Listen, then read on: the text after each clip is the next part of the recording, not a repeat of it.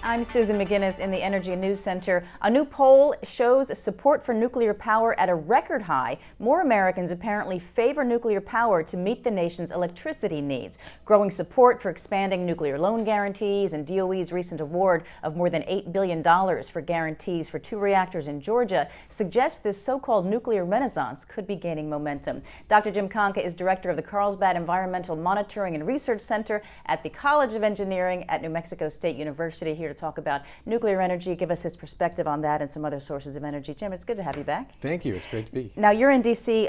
Meeting with the Commerce Department and the Congressional Research Service. You're going to be talking about the cost of energy and different energy sources. Right. And tell us your view of this life cycle cost of energy. Well, first of all, there's 3 ways to look at cost. There's the value of what you're trying to buy, there's the actual cost of it, and then there's how you finance it. And they're very, very different. And in the past, if you're going to buy something, it's a very large ticket, like $1 billion or $7 billion, you have to finance that. And how you finance it, as we've seen in the last few years, is kind of tricky. And if you don't have all your ducks in a row and you're not set up and everything's ready to go, when you get your financing and then you're held up for 5 or 10 years, everyone goes bankrupt. Mm-hmm. So that's this is very important with nuclear because the upfront cost is so high. Right, it's huge. So it's $7 billion.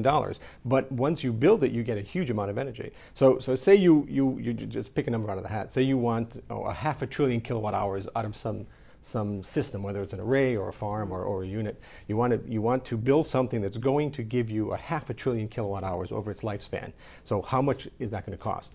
And it turns out when you do the entire life cycle cost, not just the construction, but the fuel and the O&M and the decommissioning cost, you find out it's very different than what you think. Okay, again, the alternatives to fossil fuel, the longer you run them, the more cost effective they become, because most of their costs are up front. You're talking about nuclear and nuclear, renewables. wind, solar, yeah, the whole thing. And you say the fossil fuels actually get more expensive the longer you run them. More expensive the longer you run it, because you have to fuel them every single day. So what's the cheapest to build and run?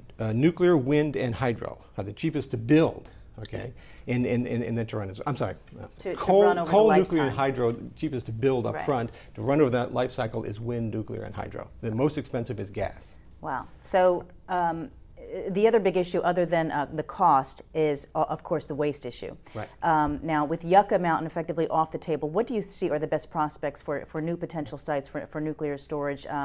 Secretary Chu, is not saying that that burying the stuff is the best possible alternative, because it could eventually all be reused. Right. And the nice thing about the Blue Ribbon panel that's now been chosen is meeting this week actually in D.C. for the first time, is that everything's on the table. Let's step back and say, we've had a kind of a patchwork of laws and agreements and things that have built up over the years and not very coherent. And so let's just step back and say, what do we want to do in the next 30 or 40 years, and what's the best way to do that? So the alternative to Yucca is not the only thing the panel is Oh yeah, absolutely. In interim storage, or are we going to do fast reactors, are we going to recycle or not?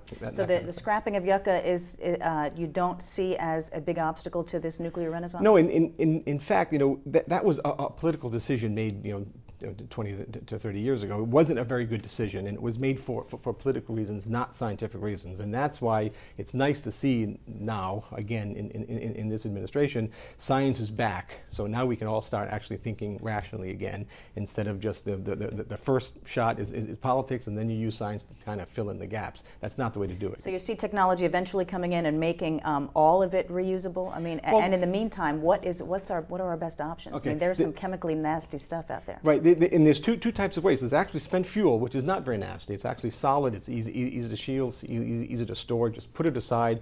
Wine, cheese, and spent fuel get better with age. It's one of the few things. So it's better to let it cool off, and then whatever you decide to do with it 50 years from now, do with it. There's a lot of high-level waste that is not spent fuel, not usable. It's really junk, trash, sludge, that kind of thing. And the only place now taking radiologically hazardous waste is New Mexico. Well, yes, and that's been licensed and permitted for defense waste only. So it's bomb waste. Okay. So do you see that being expanded? Well, WIP is WIP. So it has a well-defined mission. It's already permitted. Everything. Don't touch that. But of course, that's the waste isolation pilot project in New Mexico. And that's in salt, which is a great medium. So, and there's lots of salt. There's 10,000 square miles of salt. So however the panel decides to go with it, they can recommend salt. However, they cannot go around the site selection process, which is its own thing, so that they can't say, yes, put it here, put it there, but they can say salt's a great medium or clay's a great medium or something like that. That's what they're going to come out with instead of specific sites? Yes, in fact, they're not really allowed to choose a specific site because there is a legal site selection process. Okay, right. So when do we see the sites, Jim? Oh, good question. 18 months. 18 months. They have about 18 months to come up with recommendations. Well, but those are not going to be recommendations on sites, you just said. No, they're on kind of what we're going to do. What kind of formation? Yeah, what kind of formation. Or again, better yet is we'll put this aside in interim storage and let it sit there until we decide to either recycle it, which is one way to do it, or to go to fast reactors, which is the better way to do it. Okay, so looking at what's happening right now with nuclear loan guarantees, how do you see the pace of this nuclear renaissance going? It'll be slow because just like in anything, wind, solar, doesn't matter, the electric car, takes about 30 years to actually make a dent in anything, which kind of sounds weird. So the first 10 years, you just get your act together. You get the manufacturing done, the workforce development, the regulatory fast tracking. First 10 years, almost nothing gets done. But you've set yourself up for the next 10 years where you really start rolling. Then the third 10 years, you can build thousands of them. In the meantime, we've got abundant coal. We've got very abundant new supplies of natural gas. So what is your thought on that? That worries me. One, we have lots and lots of fossil fuel. And if you do nothing, with the alternatives, nuclear, renewable, doesn't matter. If you do nothing, it makes nuclear tougher. It makes renewables tougher. Except in the long run, it's more expensive. So why does it worry you? Why do you not see natural gas, which is 50% cleaner than coal, as a? It's much cleaner, but it's also 3 times expensive, and we'll get more so. So again, we have lots and it's still a fossil fuel, so it still produces CO2. If you care about that, that's another issue. Moving on, do you have any insight into this new collaboration between Toshiba and TerraPower? I know you were with Gates there in Washington at his place, and we're talking now about that a lot of attention is going to these small self-contained modular reactors. Right. So again, step back and say, where do you want to be in 50 years? You want to have a good mix. You want to have fossil fuel, you want to have renewables, you want to have nuclear, about even, so about third, and third. So how do you get there? The new generation 3 light water reactors that are like the Westinghouse AP1000, it's a great one. China's building 4 of them right now.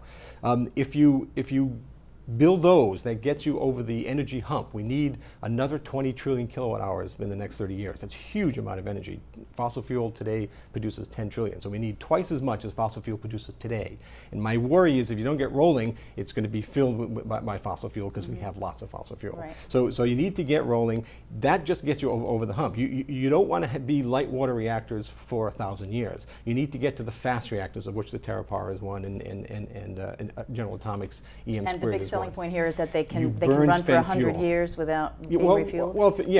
Because they use They uranium. run for decades without refueling, and they burn even depleted uranium. And that can't be done in the large reactors? No, not at all, because they are light water reactors. So this is the wave of the nuclear future? So you have 30,000 years of fuel if you go to fast reactors. But we're not there yet. I mean, don't kid anyone. We're not there yet at all. So it'll take 20 or 30 years to get there. Okay, a lot going on with nuclear and everything. Well, good luck with your talks in D.C. this week. Jim Conca, New Mexico State University, thank you. Thank you so much.